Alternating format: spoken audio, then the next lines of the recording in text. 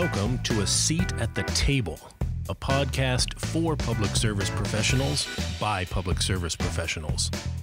This podcast series is presented by Statewide Learning Services, a division of the Office of Management and Enterprise Services. In this episode, your host, Tanisha Haynes, invites performance strategist and frequent guest facilitator Linda Clark to explore the topic of shining the light on scary places, a discussion on showing people how to face uncertainty. So please, won't you take your seat at the table? Welcome, everyone. I am so excited about this episode. Linda Clark is fast becoming like one of my most favorite people ever. She has had such a great influence on me, such a great influence on our team at Statewide Learning Services, and we wanted to take this opportunity to come and share her with the rest of all of you. So welcome, Linda. Thank you so much for taking out the time to come and join us and participate in this conversation.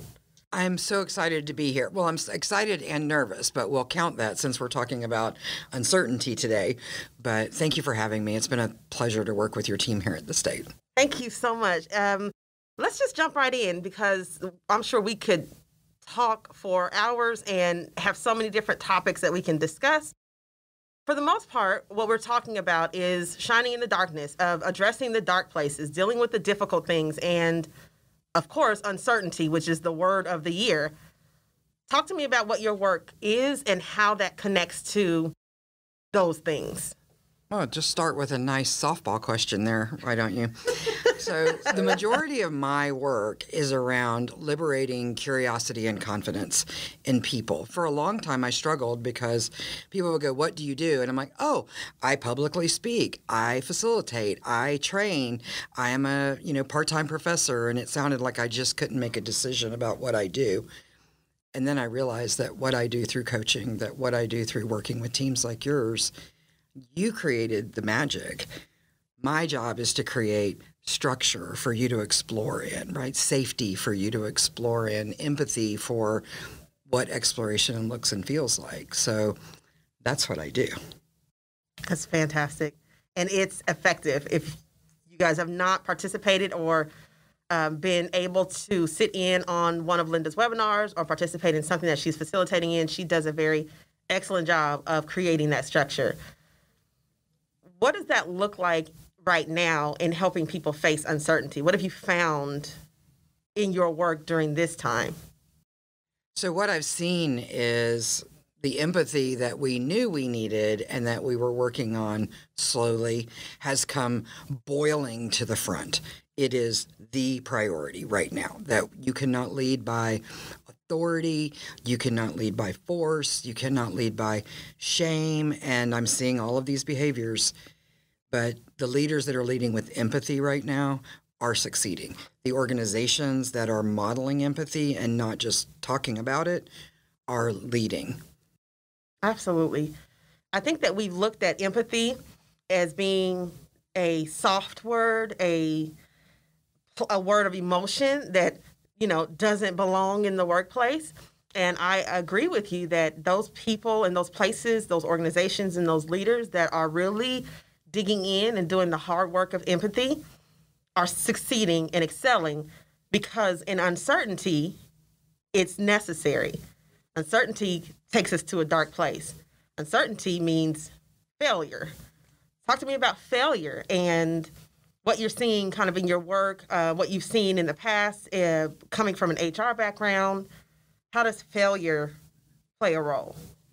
I think it's understanding failure as a path to innovation and then understanding that what we want from people is not that they're perfect because it doesn't exist and not that they never fail because they will if they're trying hard enough.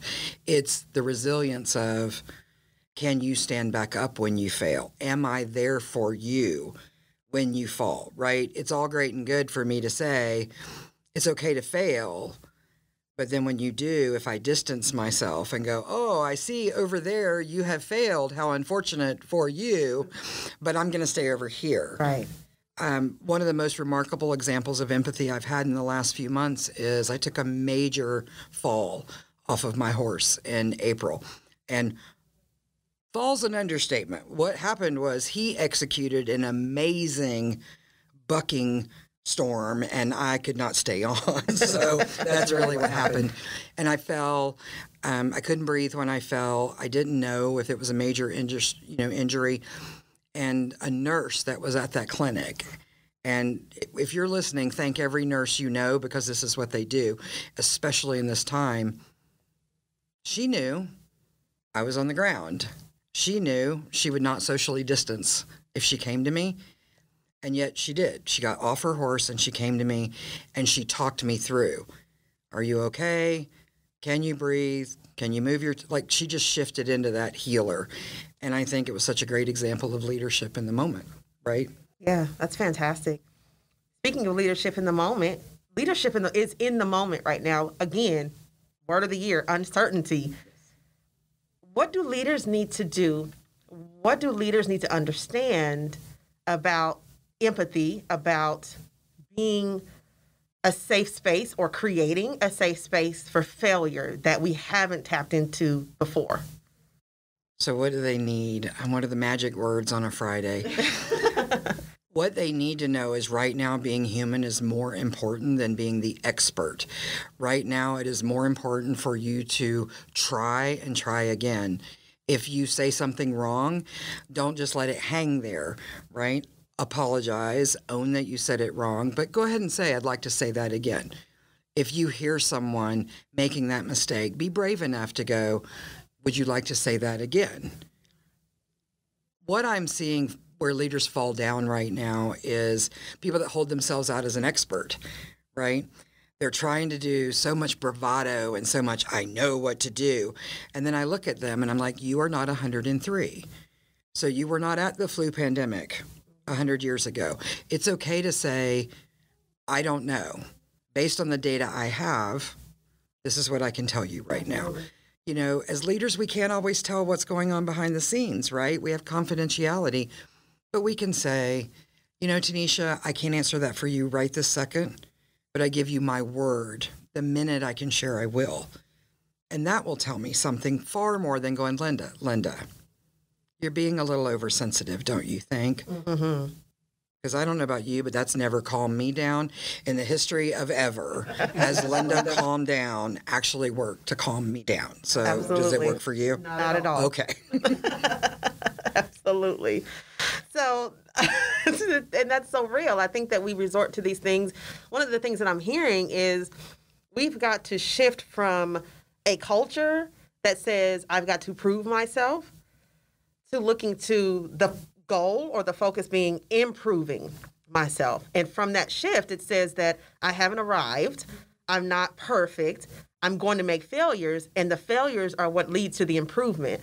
And if we can look at it differently, then empathy lives in that place of continuous improvement, or it lives in that place of constantly saying, okay, I got to work on this, or I got to be better at this. And you're going to fail forward in that place. So in this time of uncertainty, welcoming failure and allowing it a safe space for it, what are some other things that are, I guess, concepts or ideas or just things that people can be doing what are some other things that people can do now to help face uncertainty in addition to making a safe space for failure?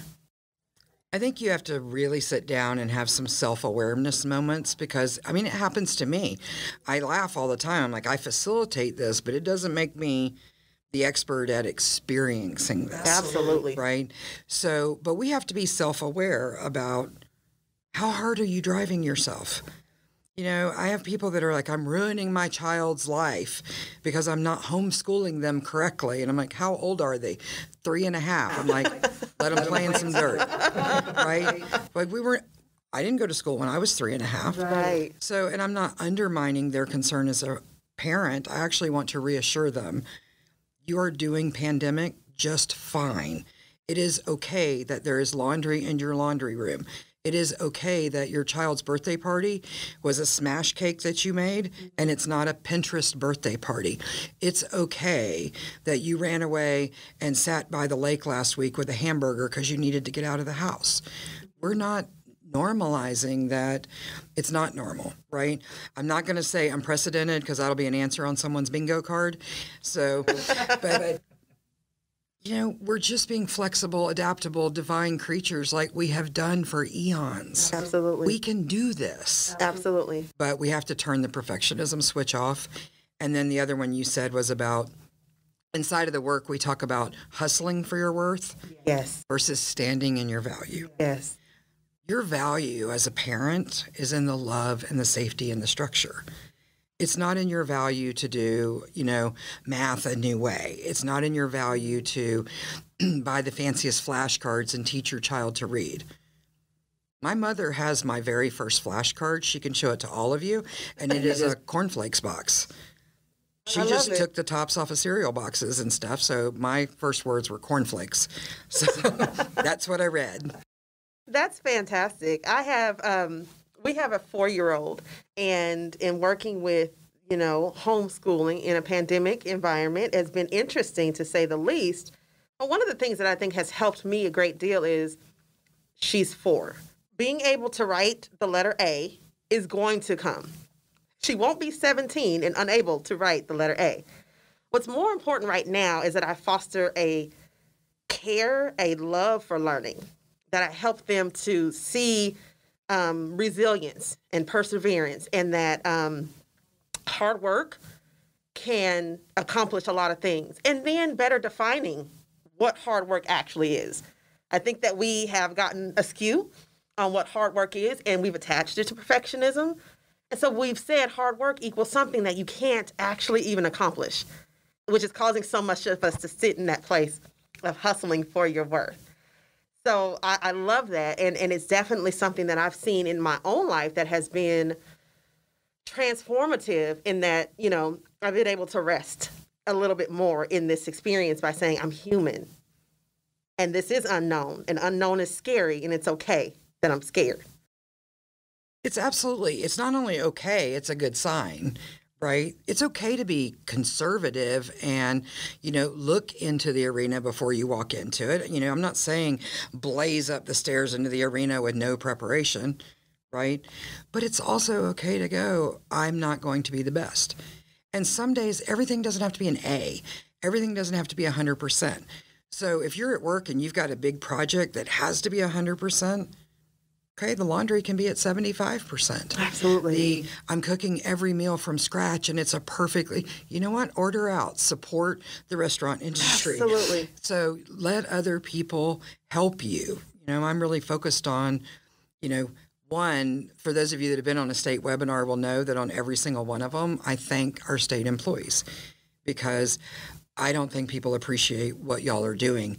The things that just go unseen that are making my life better as a citizen in Oklahoma. So thank you for that. But we're not thanking people enough. Thank that cashier in the grocery store that is essential. Thank that nurse. Reach out to your friends on Facebook. And I mean the strong ones that you don't think need you. Send them the message, right? How are you doing? Say to your friends, how are you experiencing the world? That's good. That's good. The arena that Linda is speaking about is from the Dare to Lead work. And we went through that with our team, and it is a fantastic experience. It was definitely something that our team found a great amount of value in. It really did line up with what Linda said she's there to do, which is bring the curiosity and create the structure. And it has equipped us with the ability to be a team that's a safe space for failing forward. What else would you say to our audience, to the leaders out there, to state employees about just what we need to do, especially for those of us who embrace this message, who hear it, but might not be in an environment that I can really live it out? How do I still reconcile that within myself to be okay to fail forward? Now, you know from being in that work with me, what I'm going to say to you about how do you stay in that work is stand in your values, right? But we can model change. Sometimes we think, oh, if I can't turn the whole thing 180 degrees, then it's not worth it. But turning a boat, turning a ship takes a long time. So you don't know. A friend of mine has a new project he's working on called the ripple effect, right? You don't know that what you say to me today doesn't make me go home and be a more empathetic human being to my spouse. Absolutely. So rather than go, I don't have this power to change that. I can't change Tanisha. I can't change Tom. But you know what? I can decide. And I have decided, right? Because I was not a person 10 to 12 years ago that centered empathy. I centered deliverables, getting it done, compliance, follow the rules, right? I could be really difficult to work for because I was like, what do you mean you need to go home because your kid has a soccer game? And that's not a happy way to live. And it's not how I wanted to lead. And I changed it. And I think that's something it's important for leaders to do as well. Mm-hmm. Instead of acting like I've always been this smart, this good, this experienced, this not afraid. Right now, what people trust is when you're vulnerable and you go, you know what? I don't know. We're going to try this. I'm unsure, but we'll try. Like before this, right? You and I said to each other, not sure how this will go. And you said, it's just a conversation. Absolutely. Right? You didn't say to me, Linda, I can't believe you're worried. You just were in it with me. Mm-hmm. So thank you for that. It was a great example. Yeah, thank you. And that's empathy. Empathy says that even if I can't understand what it's like to be nervous about an experience, better statement, even if I can't understand what it's like to be nervous about this experience, I do know what it feels like to be nervous. And I think sometimes we look for it to be the same thing. I'm not concerned or afraid about X factor, so therefore I don't know what it feels like to be concerned or afraid. I can't empathize with you because it's not about X factor. Right. But I do know what it feels like to be concerned and afraid. And that's where empathy lives. Exactly. So I'm kind of fond of saying it's, empathy is not an event, mm-hmm. right? It's an emotion. And one of the reasons we run from it, and I have certainly run from it in the past, is that I don't want to feel those emotions. Absolutely. Right? If you have had a loss, if you have had a death, I don't want to think about the times I have buried someone I care about, right? If you have lost your job, well, the first thing I'm going to think about is times I've lost something was taken from me. Maybe I didn't lose a job, but something else was taken from me where I didn't get a vote. So feeling those emotions right now is part of why people are overwhelmed. Absolutely. And we're caregiving without self-caring, right? The flight attendants are right. Put your mask on first and then take care of others. It's not being selfish. It's being prepared. Yes. It seems like this overarching theme in all of our episodes where that's the place where we have to start really redefining, reframing, and shifting our paradigm about what it means to take care of others. And that in taking care of others, you have got to care for yourself. And I'm going to say this, removing it from the sensationalized self-care movement that says go get pedicures and manicures, which is a part of it, obviously. But it's so much more than that. It's a bigger thing than just cosmetic self-care or recreational self-care. It's about the emotional, the mental work self-care. And I don't think we talk about that because it's a little tricky.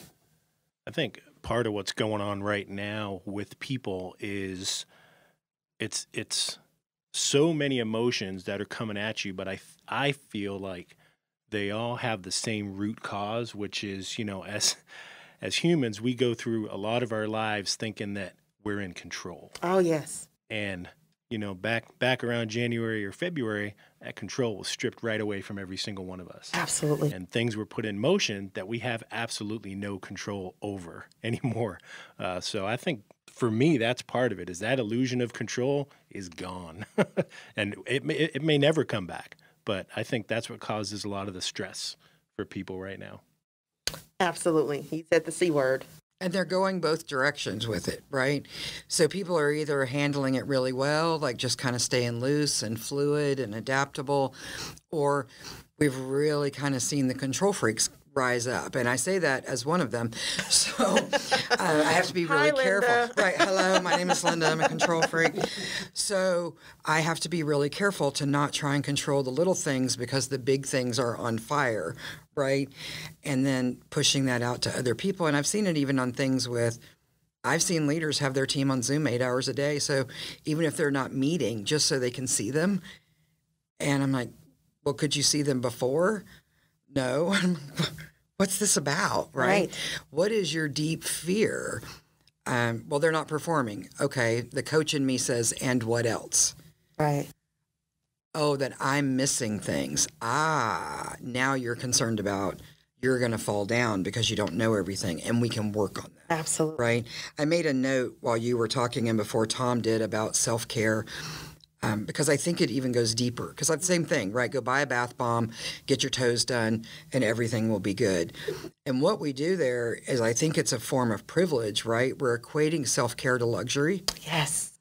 And what if I'm working 2 jobs? What if, I can't go to the mall, or I can't go buy that, or I can't get a pedicure?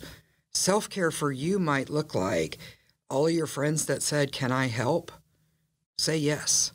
Let me send you dinner to your house if I'm more financially able to provide that. So self-care for you. Let me, send my husband over to fix the gate so that you don't have to pay someone, right? I think that we're misunderstanding how deep self-care can go in both directions. I had someone I know this week that received a disciplinary action because they didn't file for a piece of paper fast enough when they got sick with COVID. And I'm like, what kind of leader thought that was the priority right now, that you didn't quite follow a benefits process well enough as you were getting very sick with COVID? And that's what I'm seeing, right? That's a grab for power. Yes. Okay, everything's okay. I'm still in control. This is a process and you broke it. Rather than the empathy of, with COVID, people go from, I was fine at 8 o'clock and now it's midnight and I'm having a hard time breathing. Mm-hmm. And in that 4 hours, I didn't think, oh, gee, let me fill out paperwork. Yeah. So does that kind of answer it? So I want to be really careful when we say self-care, that we don't come at it from this place of privilege of just, hey, leave work early and go get a $50 pedicure and then go home and have a $30 bottle of wine. Like, whoa, whoa, whoa, whoa. Not my life.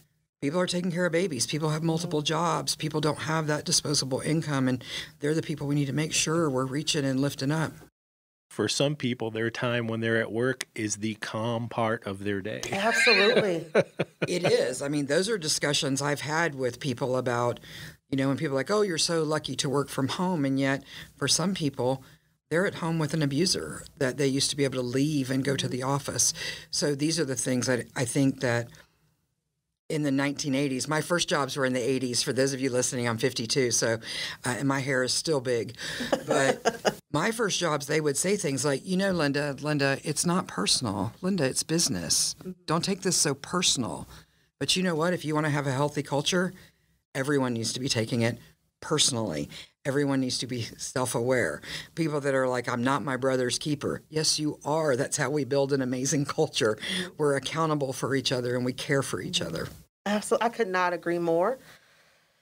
One of the things that I think about leadership, going back to the example that you gave, the person who was getting ill with this very scary thing, who in their right mind could have possibly shifted the thing? And I'm sure that there are some people out there who can, but I can't imagine the idea of shifting to think about making sure that a T is crossed or an I is dotted in that moment.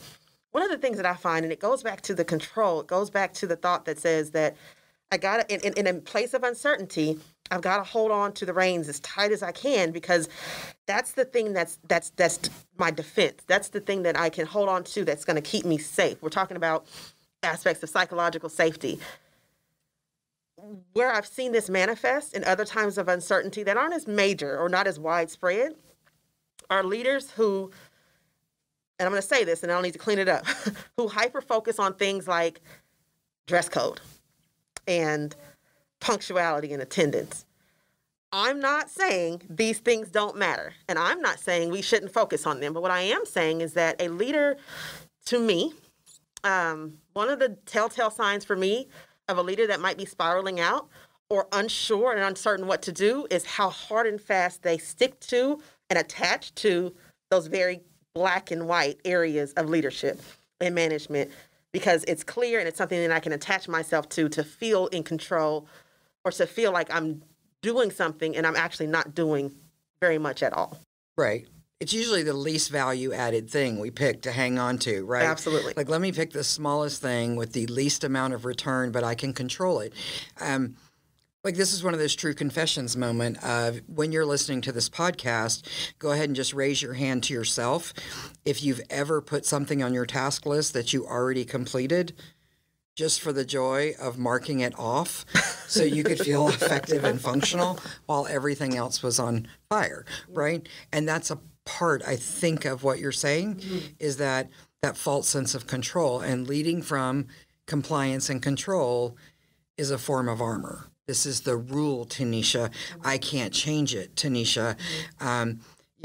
This is just how we've done. This is how we've always done things. Oh, you said the state words. So, nostalgia is a thing. And honestly, I find that once I say, hey, I've got a flashlight, let's go look, people are more inclined to go than if I just berate them and go, why are you scared to go into the dark spot? Like, instead I go, here's a flashlight. Let's go. We put the problem in front of us.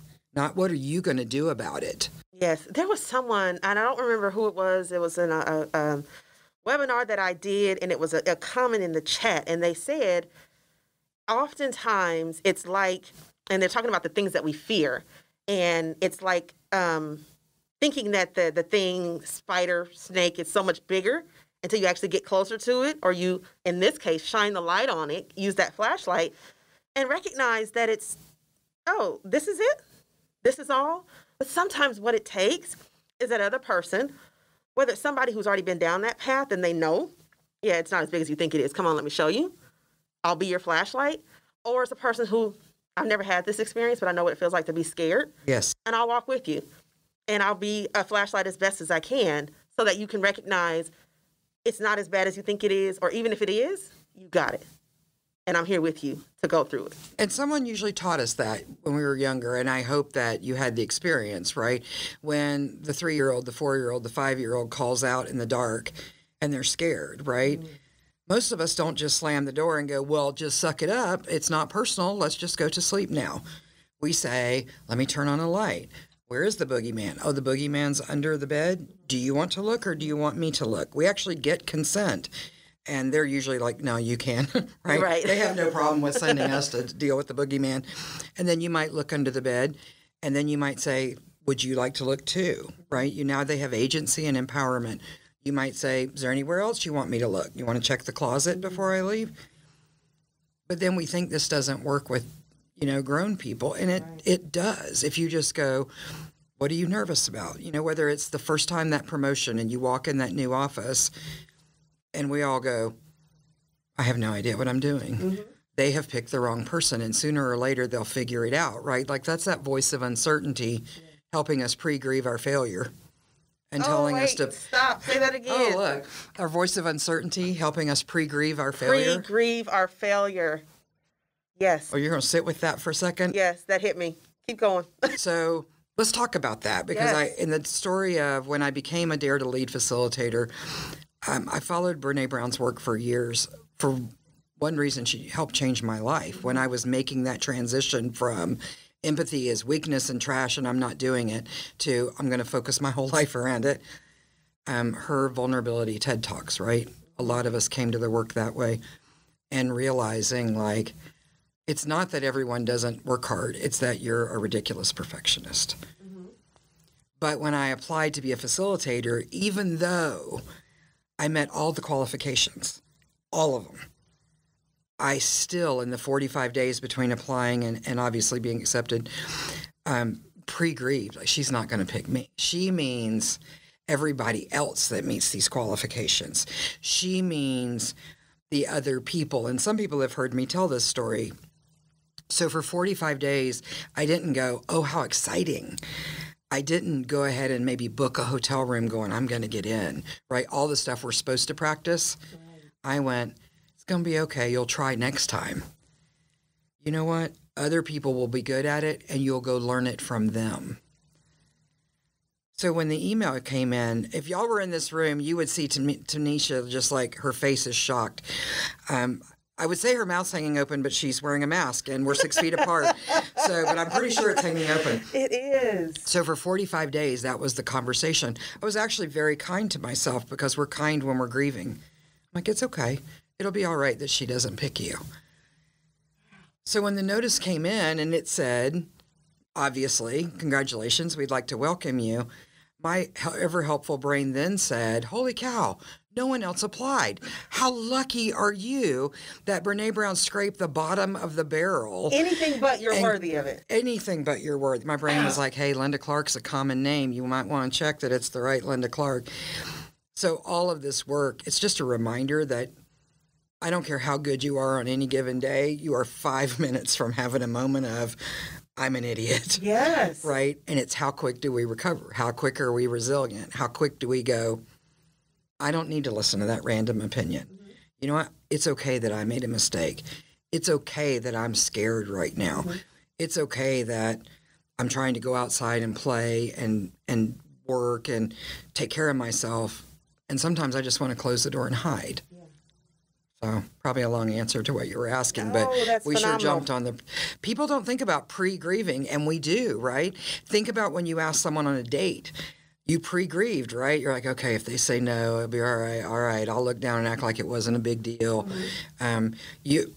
I know in my younger financial years, I have pre-grieved not being approved for credit, right? Mm-hmm. Like they're like, okay, I'm going to turn this in. And you're like, okay, hit or miss, we'll see. But, later now it's like, I don't worry about it. Yeah. But that's a point of privilege too. Yeah. Right? So recognizing our privilege and how it shows up in these systems is so critically important to how we interact with people. That's fantastic. It puts me in mind, I have a daughter who's a freshman in college this year. Woo, woo. Where's she going? She's at UCO. Woo, roll Joes. And she called me the other day and she says, I turned in my homework assignment. But I don't know if I did it right. I emailed the instructor to find out if I did it right because no one else did it this way or no one else has turned it in yet. So I don't know if I did it correctly. And that's what it lends me in mind. She did it fine. She did it perfectly. But because she'd already kind of set it up that, like, if no one else is doing this or if it doesn't look like this, then that must mean I'm not right. And kind of following along those lines of pre-grieving so that we can defend ourselves from the hurt that doesn't even exist. Oh my gosh, that's going to change some things for me. I hope it changes some things for everybody who's hearing this, who's listening to this, because that is such a big deal. And I think the other thing is that we look at it like we have to be able to stop those thoughts. So, right, like once you get this revelation and it's, oh, I do that, I got to stop doing that. No, I'm not saying that's a fruitless goal. What I am saying is that the kinder, softer, gentler thing to do to ourselves is to recognize that it's there. It's going to be there. But then what you said and what I've been finding recently is follow it up, though. The energy that you have to expel to try to stop the thought and the way our brains are set up, these things have become automatic. Example I give is driving. I get places and I forgot how I got there, especially going home. It's automatic. You don't have to think about it. These thoughts and this way of thinking, it's automatic. So the ability to override that is very, very challenging. It can happen, but it's a lot of work. In the meantime, though, following the thought up, being cognizant of the thought and following up with a additional thought or something else that says, okay, but you're pre-grieving at this moment. Or one of the things that I've been working on currently, which is whenever I find that I'm not quite good at something, I think that all of us are at a place right now that the doors are being busted open on the things that we struggle in, that we're not quite good at, that are weaknesses that are being exposed, or we've been trying to keep them covered. We can't hide them anymore. And in doing these things, it's a yet. So the example that I have is audiobooks. Tell me about this, because audiobooks and I don't get along. I'm like, I don't understand how you drive and listen to the book. So tell me about. Absolutely. This is where I am, because I'm that person. I'm like, this doesn't work for me. But right now, just being 100% transparent and honest, I feel like I've reached the capacity of what my knowledge will give me. And I'm in a place where I've got to eat more. I got to learn more. I got to take more in. And that comes from reading. That comes from, exposing yourself to different things, podcasts and those types of things. But where's the time? Where's it at? Like, I can't sit down. I have a 7-month-old at home. You heard I got a freshman in college, and the spectrum goes all the way. There's more in between that. And there's not a lot of time. But I got to get this information. I got to grow. How other people are seeming to manage and multitask in this way are audiobooks. And I'm with you, Linda. That doesn't work for me. The way my attention span is set up, I can't sit here and listen. But then what I started to do is yet. I can't sit here and listen yet. I can't focus yet. And I just have to keep doing it. And I've noticed that the more I do it, the better it gets. It's not perfect. And I think the other challenge is we're all or nothing. If I can't do it perfectly, I'm not going to do it at all. And removing that thought process and adding the yet has been the thing that I'm like, okay, I'm getting it now. Have I had to rewind?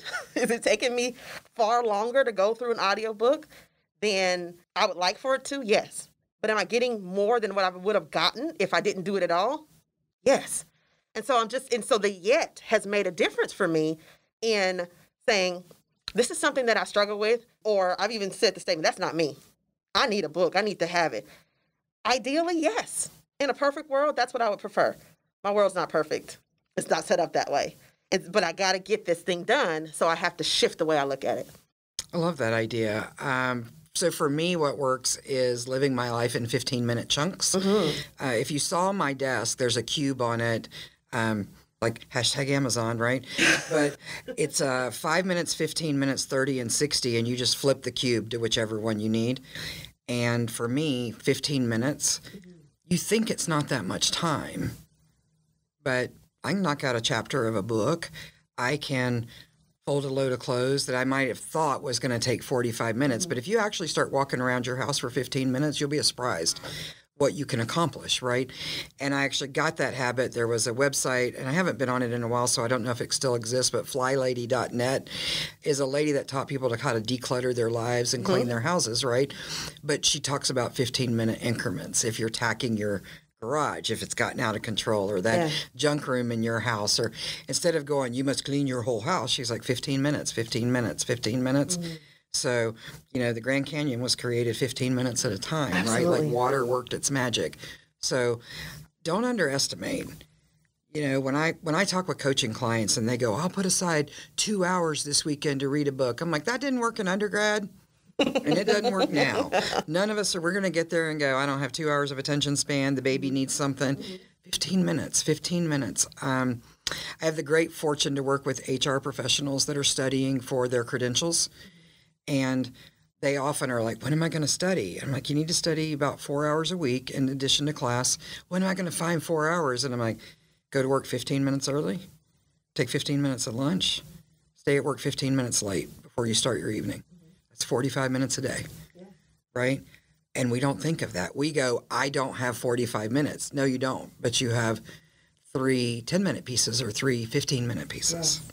So micro-learning is real. Micro-experiences are real. And that's the trend. That's where we're moving into is micro-learning. And it's so important that we understand that from a leadership perspective, from an HR perspective, from a learning and development perspective, because this is where we are. And so we have to start adjusting to the needs of the people, of our customers, our clients, which is why micro-learning is taking off, because I don't have 6 hours all the time to sit in a classroom and absorb this information, but I do have 5, and I can get it that way. And the thought that I'm having when you're saying that is for those of you who might be listening and saying, 15 minutes is not very long. I couldn't even focus in 15 minutes. Well, my idea would be, because this is what I immediately thought, try to find a space and just sit there, turn on a timer, turn on on your phone, the stopwatch or whatever that looks like, and just do nothing for 15 minutes and see how long 15 minutes actually is. If you can actually sit there and do nothing. Now, I'm sure there's some of you out there who can, and I envy you. But try to do nothing for 15 minutes and genuinely see how long that really is, and that you have a lot more available to you than you think. It's, again, shifting the way we've always allowed ourselves to see it and think of it, which, if I could say anything, I try to find a positive in everything. A gift from this time period is the ability to really start to see things differently.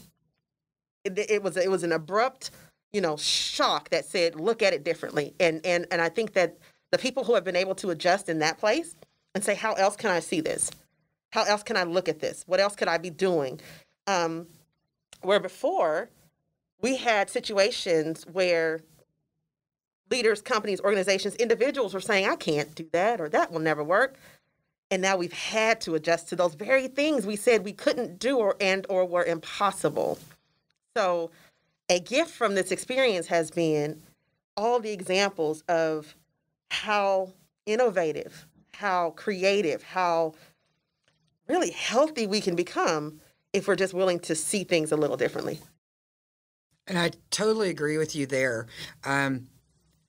One thing that's sitting heavy on my heart as we talk about it being a gift is also talking about the families that have had loss, the families that have experienced, the pain of not only COVID, but the social justice issues that we're experiencing and how that's coming forward. And that, is there always a miracle and a gift in the greatest pain?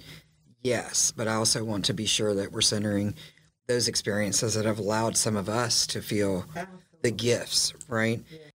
What I can guarantee is it's probably won't be the only and last time that you are.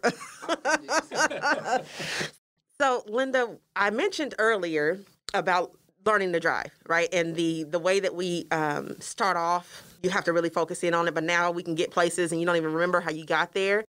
And you related that to mindfulness. Talk to me about that. So I did because, let's tackle what is mindfulness, because I think some practices make it such a difficult achievement, right? When people say you'll spend your whole life learning to meditate, and that sounds insurmountable to me. So I'm like, well, then I don't want to do it. Absolutely. And then when we try to meditate, I picture I need to be under this tree and I'm super ascended and my brain's like, pay the electric bill and do you hear the dog? And so it doesn't count. But inside of Kristen Neff's work about mindfulness has been powerful for me, but also the Eastern text around the Tao Te Ching, right, or the Tao and the concept of presence. If you go read those, I don't want to use the word scriptures, but those texts, right, they talk about in order to know balance, you must know both extremes. They talk about the house is not as what is useful. It is the empty space inside of the house, which is how we make a home. So all of these texts on mindfulness, but when I'm working with clients one-on-one that are driving to work and don't know how they got there, right? One of the best places to learn mindfulness is in the car. Don't start trying mindfulness with your toughest emotional situations, right? That's like going to get your doctorate and you went without an undergrad degree, so you're not prepared. I honestly start people while driving. Notice that is a blue Lexus in the next lane. That tag is from Texas. Oh, look at the new building, right? We went north on May the other day, and I was like, I didn't even know this stuff was here.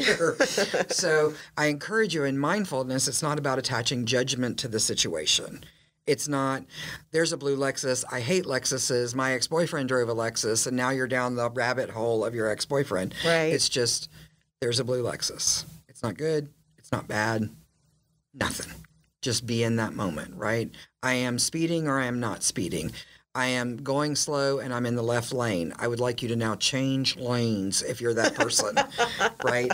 But, and this is a great way to do with your children, right? Like what do you notice while we're in the car? Children can reteach us mindfulness because they notice that there's 6 cows in the pasture and they see the shiny red car. So allow children to teach you to be mindful again, because it's adulting that taught us not to be mindful. And we can unlearn this. I love that, because it's so true. And how many of us who have small children or have had small children or been in the car with a small child that's like, oh, look at and they have 100 questions every mile right. about what they see. And we don't see any of it, or we're too consumed to pay any attention to it. Your brain is mad, right? Your brain's like, shut up so I can plan this meeting that I didn't do because I had to sleep last night. Yes. And hopefully you don't say it, right? Because sometimes we yell, right? Moms aren't perfect. Dads aren't perfect. Sometimes you're just like, can we just be quiet for a second? Absolutely. So. Absolutely. When you talk about the idea of finding balance, going to the extremes, I love that. I think that, it's just one of those things that I've been noticing that we do. We realize there's something that we have to work on, or I have a thing, and I go to the other end of the spectrum. I go all the way on the other side to try to address it. And that's just another extreme. But you do kind of have to learn that to find what that middle looks like. I think the challenge is, though, that when we're in those extremes, unless we understand that the goal is the middle, the balance, then we function from this very binary place. Yes. This place that says it's either this or that. So it's interesting because you mentioned something earlier, and I scribbled a note about binaries. So my coach, and y'all, I can't tell you this enough, and you and I talked about it on the break, that I don't believe in coaches that don't have coaches. I wouldn't go to a therapist that isn't experiencing therapy. So I don't want to go to a yoga instructor that doesn't believe they also have a yoga practice. Mm-hmm. Right? So my coach is Stacy Jordan Shelton, and one of the things she talks about is we have to throw out the binaries, right? We decide employees are good or bad. Everyone has a strength, and if you can't see it in someone, you can't coach them. And maybe their success is just not with you. It's another department. It's another agency. It's another line of work. So, people are like, you've been in HR your whole life. I guess it doesn't bother you to fire people. And it's like, first of all, if it ever stops bothering me, I've lost the human aspect. Absolutely. However, bothering me doesn't mean I feel guilty about it. Mm-hmm. If I know you had the training, I know you were coached, I know you had the opportunities, and you elected not to participate in your success, then I am your fiercest cheerleader for being successful elsewhere. So we're going to have a tough conversation and separate because I want you to be with the employer that's best for you. I want you to go open your own business if that's where you really should be, right? So that's how we balance these things. I still have tough conversations. I still have standards, but I don't live in that binary of, you know what, your PowerPoints suck, therefore you're a bad person. Like, whoa, okay, wait. Right. You're not good at PowerPoint and you're a good person. Do we need to send you to a PowerPoint class? Or you know what? Maybe you don't need to be doing your PowerPoints. Maybe someone else can do it and they're awesome at it. And then none of us have to feel bad. We can be strengths focused, right? But until I got out of that binary, and we're seeing the binary in social justice. When, as a white person moving through the world, I said to a black friend in a moment of complete stupidity, "Oh, I understand exactly what you're going through." Right. And you can laugh and we can have this uncomfortable silence. And then I went, I am so sorry. There's no way I can know your experience. I know tough situations and I'm feeling those, but I can't say yours. So because I was mindful, I was able to realize I had stepped in it. And then because I believe in service and courage, I could correct myself instead of how many times do we go, that wasn't the best thing I could have said. Maybe they didn't notice. Right. I just won't say anything else and we'll all just have an awkward pause and move on. Right. But we have to do that, right? That's a binary. The binary of gender. When we go, there are men and there are women, and people that are gender non-binary, gender fluid, gender non-conforming are like, hey, what about me? Right. I identify as a woman, but I present masculine, or I'm transgender, or, I'm cisgender and I know what that word means. These are the conversations we're having now, right? That are way outside of the binary.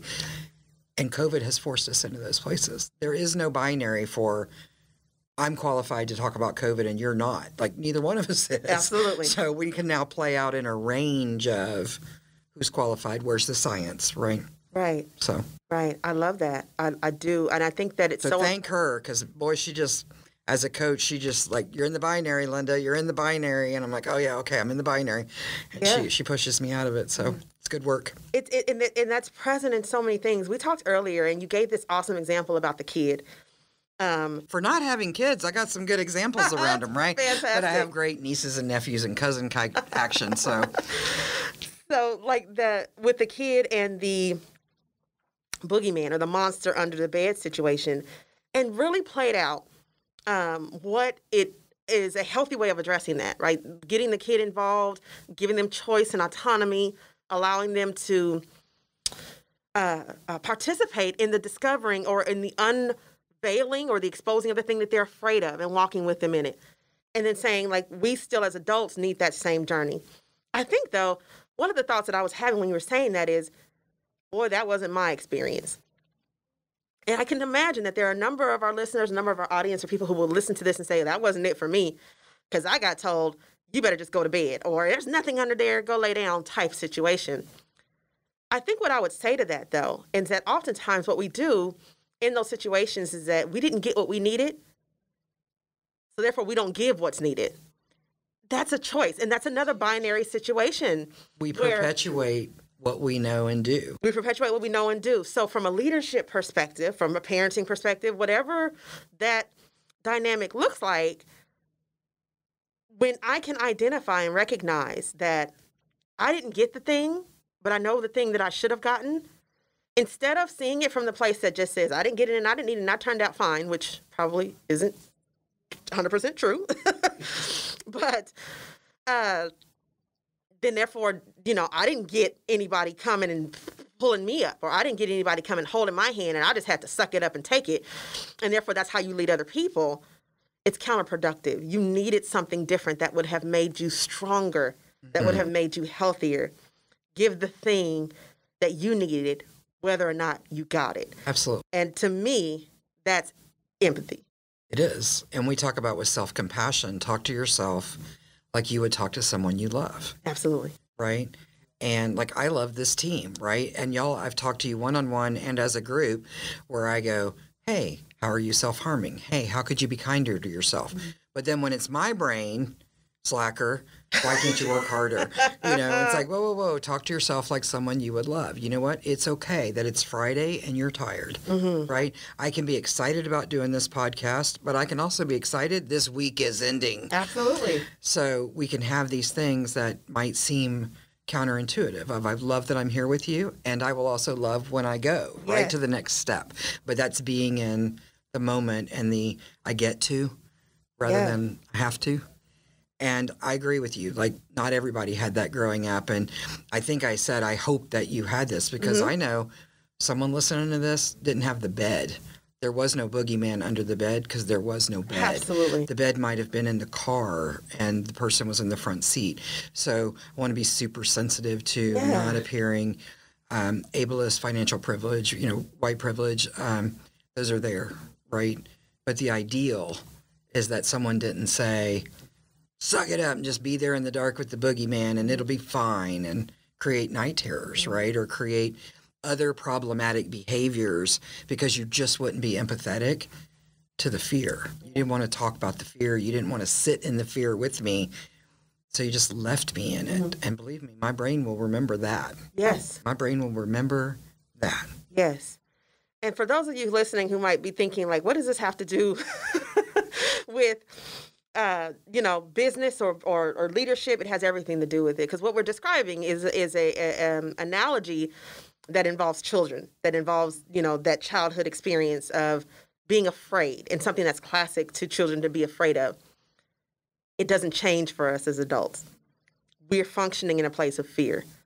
The uncertainty and the existence of it has brought on fear, and we have to learn how to be kind to each other from this place of fear, and to give grace and to allow failure, and to make the safety, the psychological safety, the space for the failure, so that the fear doesn't have to continue to reign in the way that it has been. Be afraid and do it anyway, right? Like, because we will catch you, because I will be with you. I will have your back, right? Not just be afraid, good luck, right? That's different. One of the things I tend to say, and my horse's trainer and I keep threatening to make tank tops out of it, is fear less, 2 words, fear less, period, stubborn more, right? Because I'm going to stand back up from it. I'm just going to do it. It doesn't mean I'm not scared, right? Whatever you see me doing, public speaking or whitewater kayaking or riding a draft horse the size of a house, it's not that I'm not scared. It's that I'm going to do it anyway. The parallel to that inside of the Dare to Lead work, we talk about you can't get to courage without rumbling with vulnerability. If we don't have these tough conversations, if I don't say, here's what I'm scared about. I'm scared I'm not a good leader. I'm scared I don't know a strategy for recovering in this environment. I'm scared I don't know how to tackle workforces that work from home. I'm scared that I don't know how to build cohesion in a team.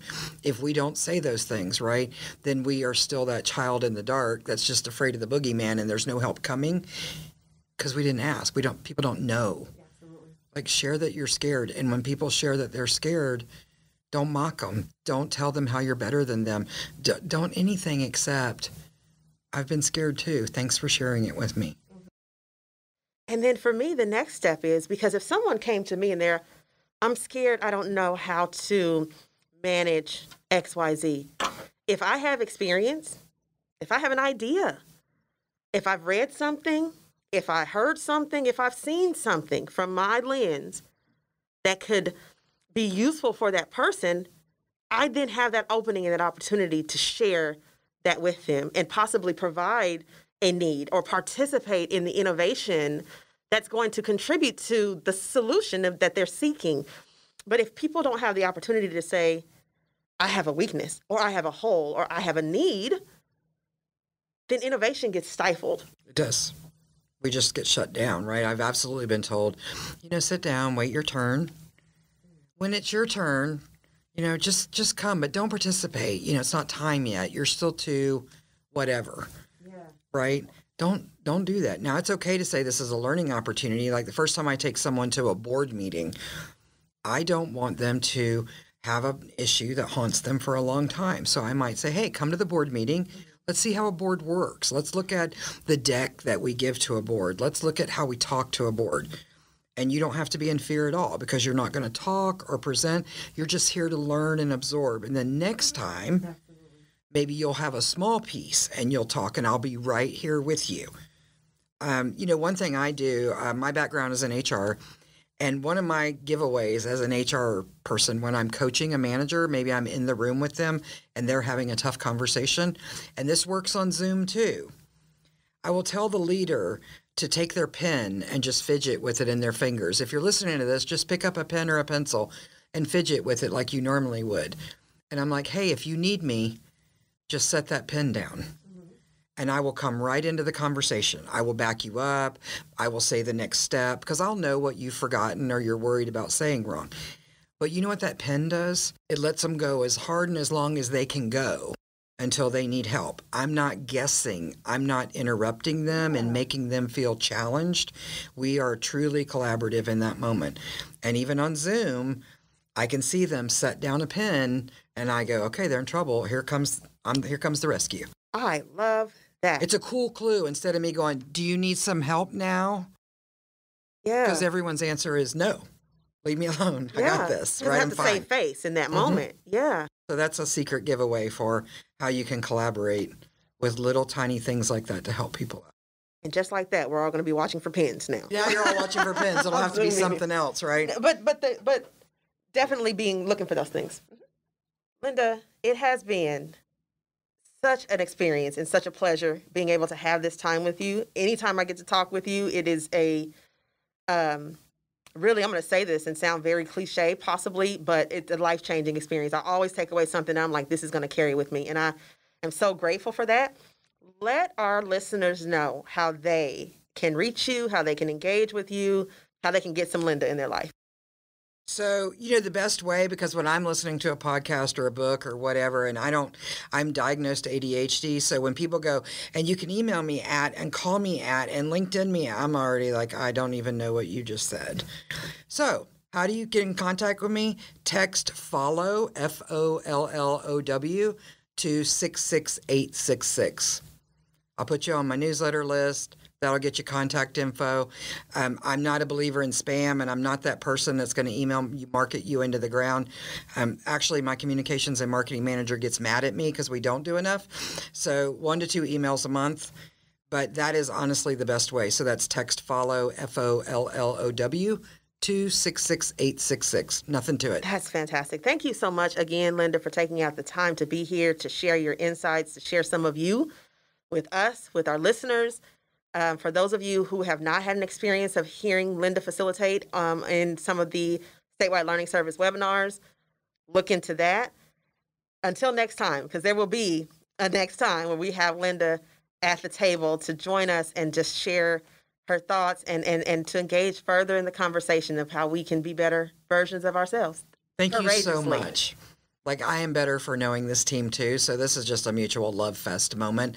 Thank you for having me. Thank you for what you do for our state in your roles, and to the state team and people associated. Thank you for your hard work that you're doing in every department that you're in. I see you and I love you, and I appreciate that you give me a great state to live in. Thank you. Thank you for joining us. Today's podcast is brought to you by the Oklahoma LinkedIn Learning Program, bringing on-demand training courses to all state employees. Until next time, keep on learning.